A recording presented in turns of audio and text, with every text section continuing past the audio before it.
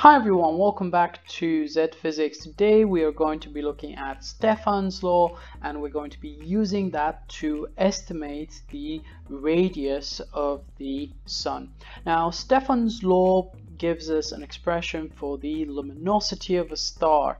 The luminosity of a star, L, is equal to its surface area, which is 4 pi r squared. Remember, that's the formula for the surface area of a sphere, multiplied by a constant multiplied by the temperature raised to the power of 4.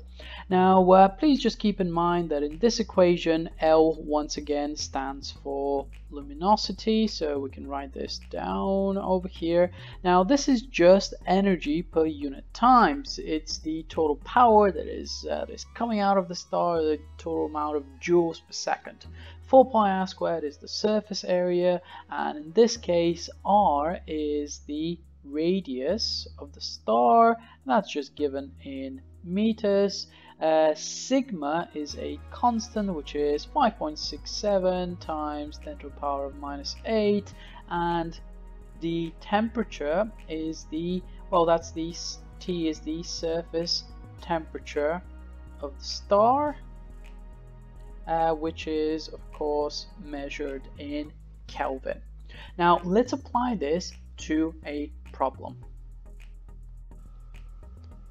Okay folks, well, let's have a go at this question over here. The total power radiated by the sun is 3.8 times 10 to the power of 26 watts.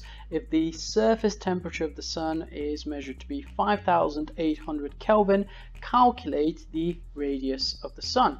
So what I'm going to do is just write down Stefan's law, which is that L, the luminosity of total power radiated outwards by the sun, is equal to 4 pi r squared times this constant multiplied by the temperature to the power of 4. Now what I'm going to do after this is simply rearrange for the radius. So r squared is going to equal L divided by 4 pi times sigma, which is the constant, times the temperature raised to the power of 4. Now what I'm going to do then is I'm just going to square root the entire expression over here, and now I'm ready to plug in some numbers into this expression.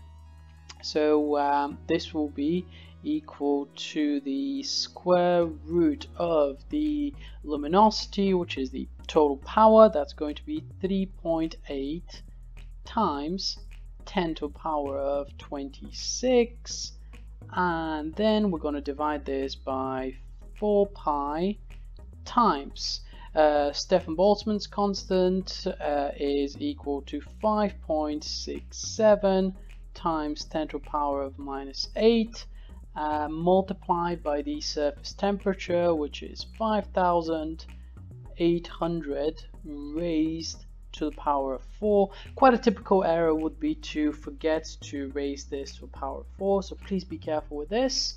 And let's put this into a scientific calculator, and this is going to equal approximately 6.9 times 10 to the power of 8 meters, up to 2 significant figures, of course.